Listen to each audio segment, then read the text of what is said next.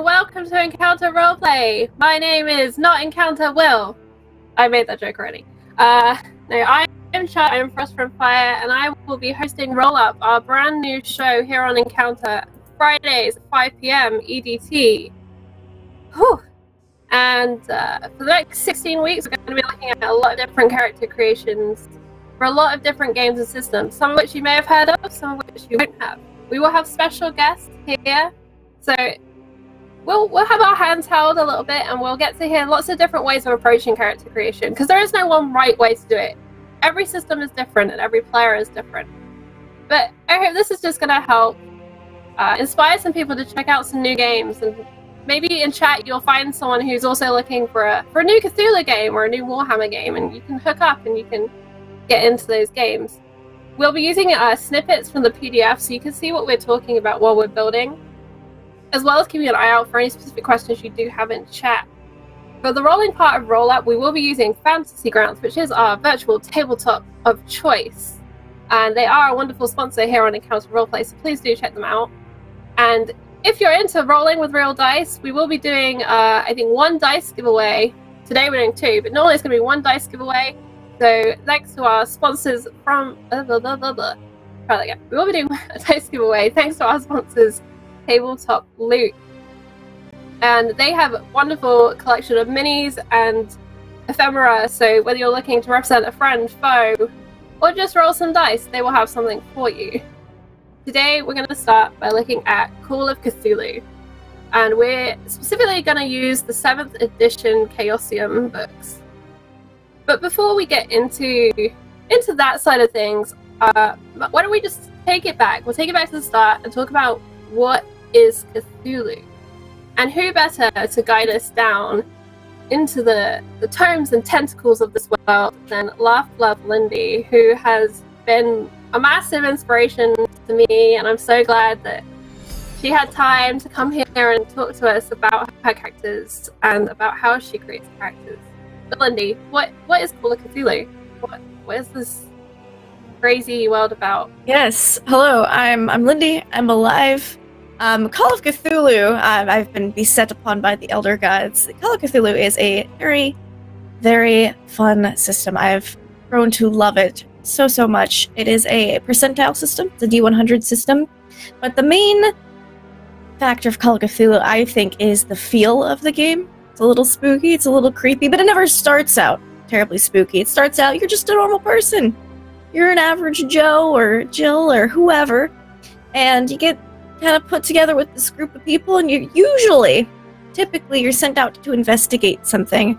So you kind of feel maybe a little Scooby-Doo-ish in the beginning, because you're like, oh man, this is so much fun, we're exploring things. But then as you explore things and you discover things, there's all these things that just aren't quite right, and that's when the Cthulhu mythos kind of starts creeping in, the tomes and the tentacles. And depending on your character and the player, your character might rationalize it as, oh, it's just a crazy random happenstance, or weird things happen. And then some more superstitious characters might react a lot more strongly to the first signs of eldritch horrors, and like, oh no, this is totally doomsday, we're all screwed.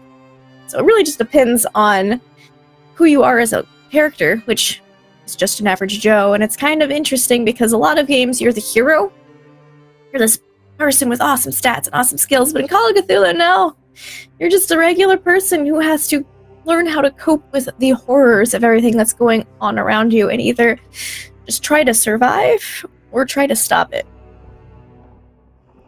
So that's what I feel. What's the worst of the unnamed horrors, as they're known in the Lovecraft mythos? What are some of the terrors you have faced in the dark as your average Joe? Or your average Mildred Crabapple? Your average Mildred Crabapple, your average hobo, whatever. I've played a decent bit of Call of Cthulhu, I think about a year and a half now, maybe a little longer. The Elder Gods are definitely the most terrifying. I think one session we spoke with, what's his face? He's the real cold, frosty one. My brain is really scrambled right now, but the fever is down temporarily. So, there's an eye. I'll think of it later. But we met Galaki, which is pretty horrible terror this past season on Encounter Roleplay. Big, giant, fish-like god-man thing. I don't think we've actually spoken to Cthulhu. There was a lot of fish spawn going on. I remember there were a lot of fish people. Babies. Yeah. Fish people are definitely a staple of Call of Cthulhu, I feel. I personally hate them. Whenever Will makes the fish noise, I just remove the headphones. Call it good. And of course, in the podcast Times and Tentacles, you were dealing with Yellow God. Oh yeah, the King in Yellow. We've dealt with King of Yellow. We've dealt with Yog-Sothoth. A lot of Yog-Sothoth, actually. King in Yellow, I really personally enjoyed the King in Yellow. He's one of the more mysterious ones, and he has his whole own city in this other little dimension, and it's crazy. There's also a lot of weird time stuff and interdimensional travel in Call of Cthulhu, but you usually don't get there until you're already halfway crazy, and at that point it's like, well, is this actually happening, or am I in an insane asylum? This is just happening in my head. So insanity is a massive mechanic in the system. Sanity is huge. How do you feel about playing with that as a player? Wasn't sure at first. Fun to you or terrifying? When I first started, it was really terrifying. I was like, I don't know how to feel about this. But the longer I've played, the more I really, really like it. Because it makes sense. There's only so much the human psyche can handle, and making those sanity checks is just, it's a good mechanical way to see if how badly a certain event bothers you. My favorite mechanic of Call of Cthulhu that I wish every system had, now it's actually the luck mechanic, where every player starts out with a certain luck score, just like sanity, and could be like, oh, well, is there a fire extinguisher in here? It's because the theater's on fire. You're like, I don't know. Make me a luck roll. And then if you succeed, yeah, there happens to be a fire extinguisher or something which could help you with your situation. And if you fail, it's like, no, there's nothing. Nothing here at all. Nothing here. Yeah, it's just a fun mechanic. And you can, of course, spend luck points. We'll get into the mechanics a little bit more as we're building. You can spend luck points too. To make successes out of near misses. So I think for me, what's always inspiring is this is so much a storytelling game. Oh yes, definitely. This beautiful, dark, sinister, unfathomable framework from the Lovecraft mythos, which gives you so much room to play and build. And then you've got these mechanics of the sanity and the luck, which let you really influence and shape the world together and find ways around problems that aren't just relying purely on just problem skill. Yeah, you have to really get creative to solve problems, because it's not like, again, you're not a hero, you're not D&D, you can't just go, we'll just fight the bad guys. No, you're all gonna die if you do that. So running is a very legitimate tactic that I highly recommend you employ most of the time. If it's just a few humans, then, you're kind of on even ground, depending on if you're an 86-year-old woman or someone who could actually use a weapon, it just depends. But it's very story-based. You are telling a story, you're solving a mystery, you're doing something along those lines, rather than just kicking butt, taking names. It's a very different feel than a lot of the tabletop systems I've played. Thank you to No One of Consequence who donates a Wild Magic Surge for me. I will roll that in a little while, and we'll see what I will have to face in this Cthulhu-driven moment. Probably something awful, because isn't that what's always behind the door, Lindy? Usually. Is there ever a nice surprise behind the door?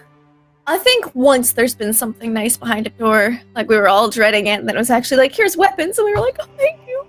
It was almost a tears of joy moment, because usually you don't want to open the door, but it's like when you're playing a spooky video game and you're like, no, I don't want to go behind the door, but you have to open the door to progress the story.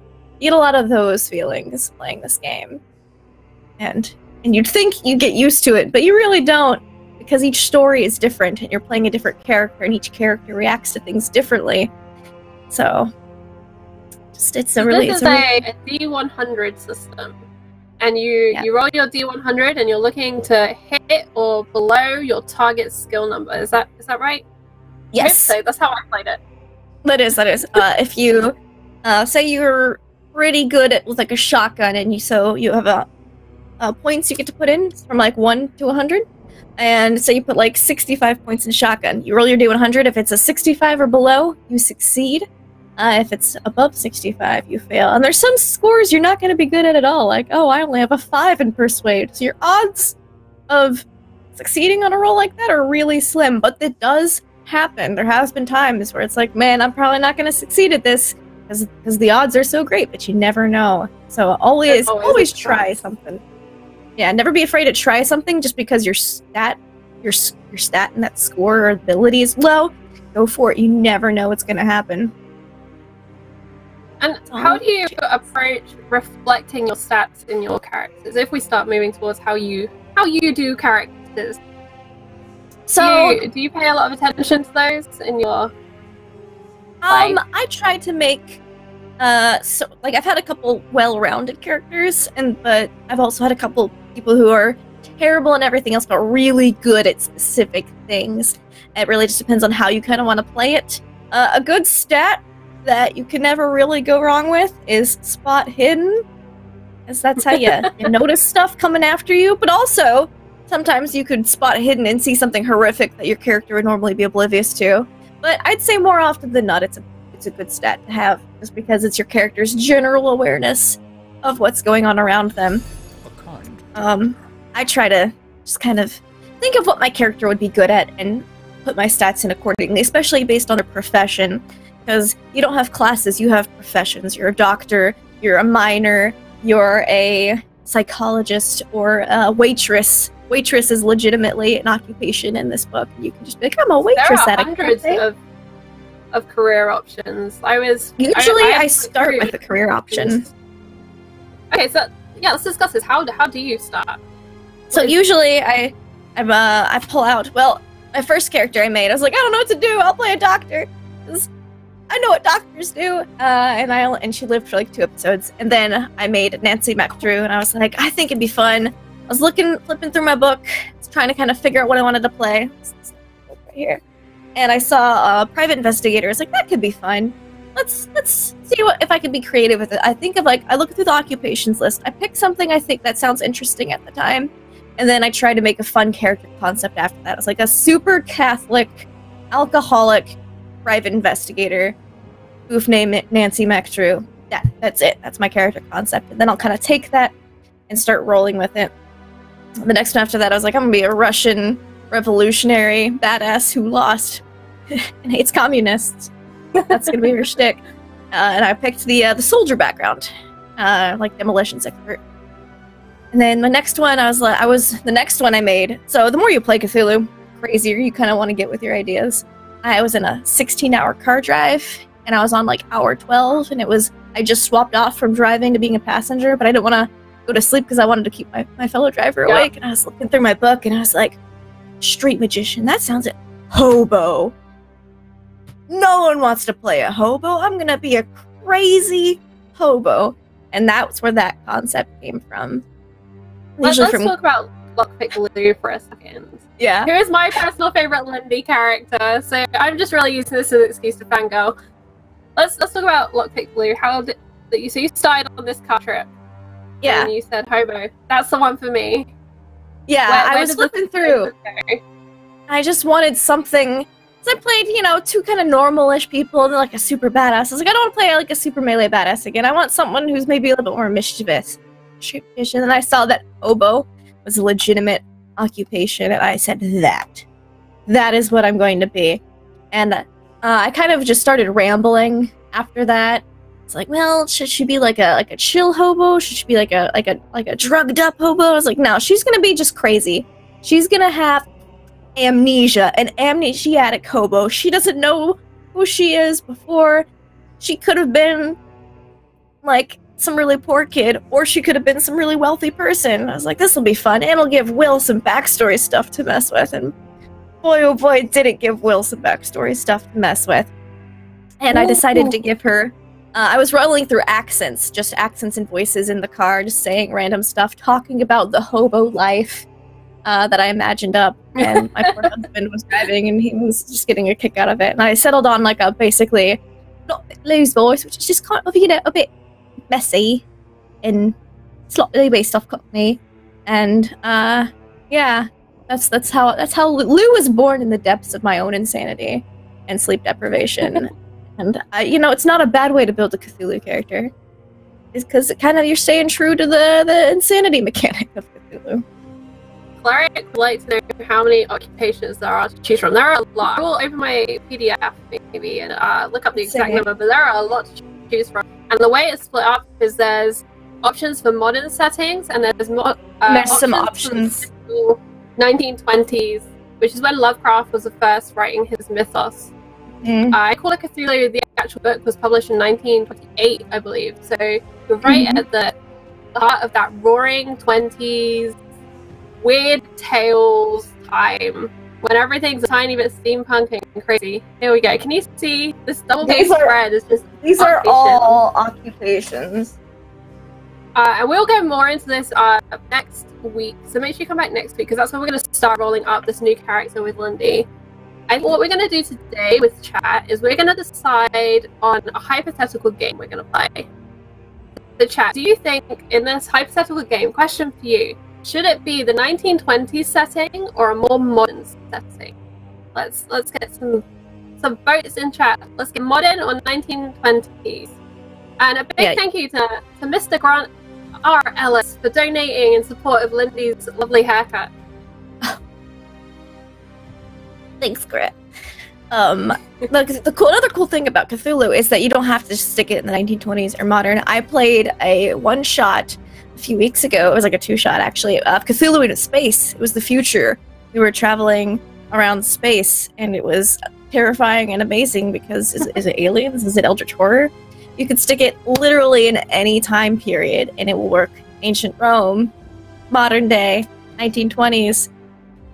You really can't go wrong. Wild West. Stick it anywhere, and it'll work. And I know Greg has been playing in the 1950s, I think, 1940s, 1950s. Yeah, he did an Atomic Cthulhu last season, which was 1950s, I believe.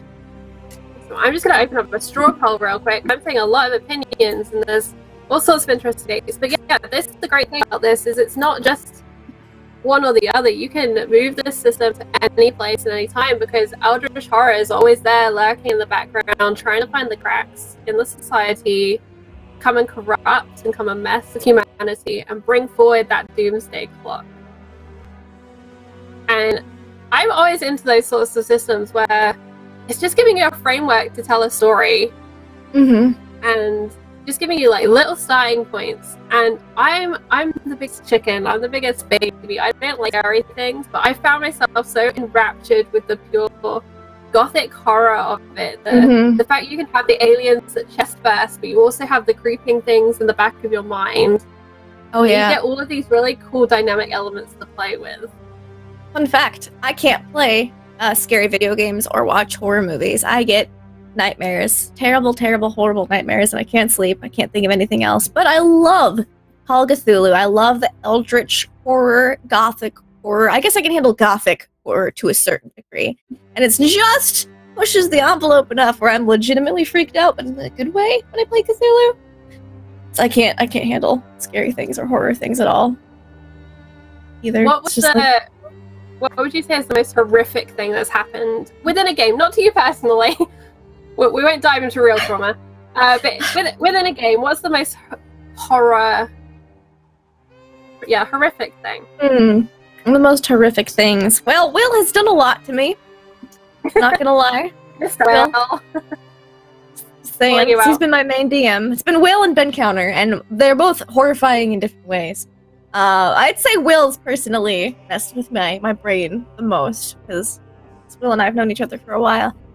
Fish babies. I really, really hate fish babies. The first time we were introduced to them, characters, it was like the finale or the second to last episode. Things were just going to hell in a handbasket, and there was this dark, like inky black pool, like when we saw something moving through it, and we had to get through it to get to this island that had this creepy obelisk on it. And I was like, oh, this is great. This is so awesome. We're totally not going to die. We ran through it. But one of our fellow players kind of got like grabbed by this thing, and it was like it was a fish with a baby's face and tentacles, little baby hands on the end of them, and we were like, That was a whole lot of nope for me. And we wound up luring it onto the shore by cutting ourselves and smearing blood all over the obelisk.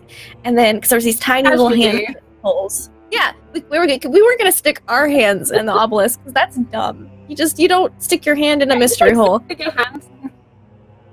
So instead, we smeared our blood on it, and the baby tentacle thing like crawled up onto the shore and crawled all over it, was licking it off, and then it stuck its hand in one of the things and got sucked into the obelisk, and you heard like fish baby grinding noises, and then a portal opened. It was really awful. Oh no. That memory is stuck with me through a lot of games. That was months ago. There's been other horrible things too, but that's probably the one. Fish babies that sticks out to me the most. Going for that, what about the insanity? What's the biggest insanity? Oh, the biggest insanity usually is mind. Witnessing an elder god. Usually that's a big hit. Like when I remember his name, Ithaca. When Nancy and Pat saw Ithaca and we spoke to him, that was a huge chunk of sanity. I think we had to roll a d20. Also, reading the Necronomicon, that's like a d20, like 3d20 plus like a d10 every so many minutes of reading it or questions you're asking it. So never we haven't even spoken about the Necronomicon. If you're like really low on sanity, you're gonna die. And if you have high sanity when you start reading it, the Necronomicon. What is this tome? It is a tome. For those who don't know. It is the ultimate power of the universe, essentially. In our last, basically the arc we just finished, Yog-Sothoth really wanted it. He'd been kind of writing it, has all the secrets to the universe, unfathomable knowledge, things we can't comprehend or understand, and spells you can gain. You can change the world, you can change the universe if he who has the tome and can read it and can use it can do pretty much anything they want. But it's all horrible. It's all horrible things. There's nothing really good in the Necronomicon. Okay. It twists everything you want. It's not good. Just don't do it. Or do, and don't blame me. Because there is magic within Cthulhu. Because there is. Didn't you have magic knitting needles? That was Mildred. I did. Mildred's magic knitting needles. I actually carved eldritch runes all into them. It's kind of hard to see, but that's what I did all last season. I figured an old lady occultist was a hilarious kind of concept. And I was like, well, how would she do magic? And I was like, knitting. Boom. And I can knit scarves for my fellow cast members on stream. And it'll give me something, because I can't handle horror. So I'm always doing something with my hands, and it gave me my hands something to do, so I didn't freak out too badly. And I still did, but yeah, she cast spells by weaving magic into her knitting through her knitting needles. Usually, player characters don't really cast magic, or they have to learn spells that they find as they start to believe in the mythos. You'll find like a scroll, and you lose sanity reading it and trying to decipher it, but then you learn a spell or two. And magic has a price. It definitely does. Usually, it costs sanity. You have magic points, which are related to another mechanic. We'll get to that later. But usually it requires magic points, sanity, and occasional health loss to cast these spells. So it's not like, oh, free, easy magic. And usually it's not a great price, but you're desperate enough to use it in certain situations. The enemy's always going to use magic, because they don't care. They just want to mess you guys up. So beware of enemy spellcasters. They're dangerous. They're usually already insane, so they don't have to worry about it. Chat just highlighting the difference between the Lovecraft horror and modern horror, where it's not always about jump and shock scares, it's more the creeping horror. And yes. I definitely agree. I think there's definitely opportunity in your storytelling to do a jump scare as a DM to set that tone using the music, using the voice cues and things. But how do you deal with horror, and when things start getting towards that line of where you're personally getting, the heart race? Do you think it's important to have safety tools to talk ahead of time about the nature of this game? I'm sure it would be. Because there's different triggers for everyone. I pretty much just have one, and my friends know it, and it's never come up in the game, so we're good. But Usually, my tactic is to hit the mute button and then scream at my monitor at will and say all sorts of things. That's my typical coping technique, is to mute and scream, but if you're playing in person with a group of friends, that is not a good technique to use. So a safety system is definitely something good to put in place. Like, just like hey, it's a bit much, like, do not hit this topic or touch on this subject. That's one of the benefits, I think, of playing online, is you can all keep that in the sidebar chat, so you don't have to interrupt the game to do it. But definitely, if you're getting freaked out, do not hesitate to tell your fellow players or DMs if something is becoming too much. Because you don't need nightmares from a fun tabletop game. The purpose is to have fun, but the fact that you are personally involved and invested, I feel, makes it a touch less scary, actually, because you are impacting the game. It's not just things are happening and you're watching. Yeah, you have power, and so that, it's not a lot, because you're just a regular Joe, but you have that power in the game, and that in itself makes it feel less scary, at least in my experience. So. Right. It looks like in the vote we're gonna go for the 1920s. Okay. I did see some interesting comments as well that I missed when I was making straw poll, so I do apologize, but there's suggestions for Weird West as well as the space setting.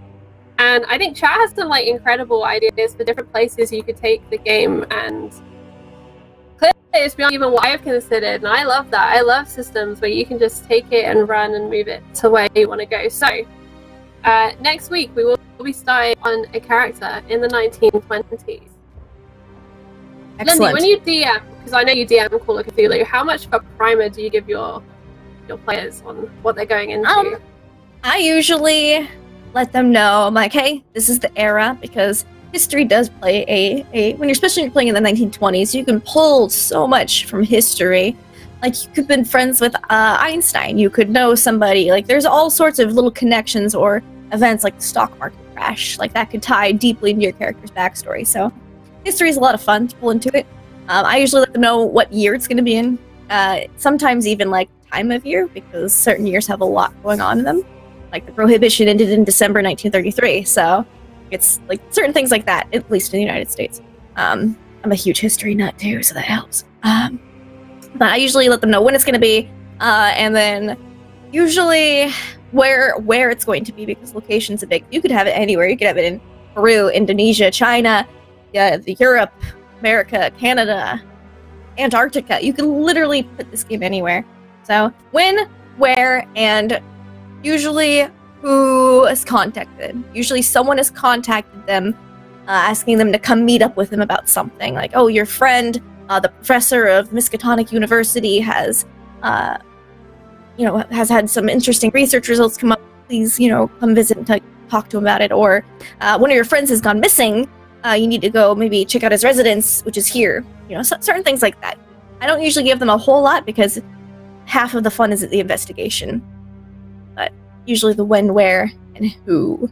That's enough to pull them in, and you have a good reason to stick them all together as a group, which is usually they all have the same friend, or they all work at the university, or something like that. So exciting. I've definitely, since I've been moving away from D&D, loved playing these, not anti-heroes, but just people who, like you said, are average Joes. They have normal self-preservation skills, at least to start with. And yes. It's interesting, I think, to have those discussions between people. You're not just in it for the overarching, I'm a good person, I'm going to save the world. You're in it because you have to. There is a reason why you have to. You get sucked in. Now you want to get out. And so, as you lose sanity, sometimes you either really cling to that self-preservation, or you let it go. You're like, I'm invincible. Yeah, you also have like 12 sanity. So, you're really not, but you believe you are. And it's really interesting to see how different sanities affect different characters. Their sense of self-preservation. Definitely. So next week we will begin in the 1920s. I will write us a mini primer that would be something I would imagine giving to players. And we'll begin building, with chat's help, this new character with Lindy. She's staying with us the next few weeks, and I'm really excited. I'll be more coherent next few weeks. I'm really excited to see what we can create, and we'll delve deeper into these mechanics. We've literally just wanted to kind of get introduced and chat, and cover the basics of what is Cthulhu and what is Cthulhu to us. because different people are going to really focus on different things. Mm-hmm. So, I think that is us for this week on Roll Up. I do want to say a massive thank you to Lindy and a massive thank you to Will for letting me do this. To everyone in chat who has come to hang out and check this out. I hope you'll come back next week to see what we actually begin rolling up and maybe win some dice to roll up your own characters. Thank you to Fantasy Grounds, Tabletop Loot, and all of the other sponsors. One big thing this season is this channel is sponsored by Chaosium, and the Call of Cthulhu show is Masks of how do we say this, Lindy? Masks of Nyarlathotep. It took me a whole season to learn how to pronounce that, and now I can finally say it and spell it. That's the most important. And can you give us a hint about what Masks is about? So I can give a little hint. This week, right? Next week. Yes, it does. It starts on Wednesday. I don't know if we're having session 0 or session 1 on Wednesday, but I have my character all planned out. And actually, another fun thing about Cthulhu is because you're just regular people, you can kind of team up with your fellow players to create characters that are intertwined with their backstories. So, for example, Grimjack21502 and I, we were playing a husband-wife duo on this next season. So that's going to be really fun, I think, as we can play off of each other to a slightly different, deeper level of RP to start off with than you would just, hey, I don't know you, because our characters already know each other. But it's, I know we are supposed to be investigating something, I believe, in Peru, and Masks of Nyarlathotep, what I just know generally of it, I've not read it because I don't want to spoil it, is that we travel across the world searching for, you know, these masks, which Nyarlathotep has, and Nyarlathotep is basically one of the great outer beings, older ones, who can transform his visage into many different looks, many different faces. He's known by many different names, which is why it's kind of Masks is a fun, you know, nod to that in the lore. Yes. Amazing. So I'm super excited to see where we go, what we do, because there's like 8 different countries and locations. I don't know where Will's gonna send us, but I can't wait to find out. And that's 1 p.m. EST, I believe. Yes, it's 1 to 4 p.m. 1 to 4 p.m. EST every Wednesday for like the next 16 weeks. Where else can people find you, Lindy? For people who want to find out more about the wonderful being that is Lindy and all the things she does, where can they go to start the cult? So I have my own channel. I'm on Twitch, Twitter, pretty much all social media as Laugh Love Lindy. I play in a lot of Call of Cthulhu, Pulp Cthulhu, Dungeons and Dragons, Firefly RPG, Ryutama. I am a tabletop addict. I'm currently, I think, in 9 or 10 streamed campaigns right now. We're going to be having the last couple episodes of Tomes and Tentacles podcast by Encounter Roleplay come out soon. Ooh. I know, it's really exciting. I can't wait to see how it ends. It's an amazing podcast. It's fantastic. Episodes are only an hour long and they fit in really well in like the between times, and Ben is an incredible keeper. Ben is my first keeper and I love him dearly. Will is also a phenomenal keeper. I couldn't pick which one's my favorite because their styles are so different, but Ben always has a little special place in my heart first. Yeah, just basically check my Twitter when I'm not ill. I usually post my schedule on like the Monday of every week of where I'm all going to be because I can't say no and I love one-shots too and I just throw them all in. Yeah, I just play way too much tabletop. It's getting... Who would suggest this sort of thing? Alright, so that's us. Free time? Sleep? Who needs these things? Alright, well thank you very much for joining us. I'm gonna go to the tunnel and we will do our second dice giveaway for today. Special Friday special. Jim! Thank you for the subscription. 6 months in a row. You're nearly there to fish baby birthing time. Yep, 3 more months and you get fish babies. That's how it works, right? Yep. Alright, so thank you everyone for coming to Encounter Roleplay today. I hope you will continue to stick around throughout the coming weeks to see all of the characters we're going to make and all of the characters that get played over the various systems and games that Will and the crew are running. So, let's go to the tunnel. Thank you, Lindy. I will see you next week. See you next week for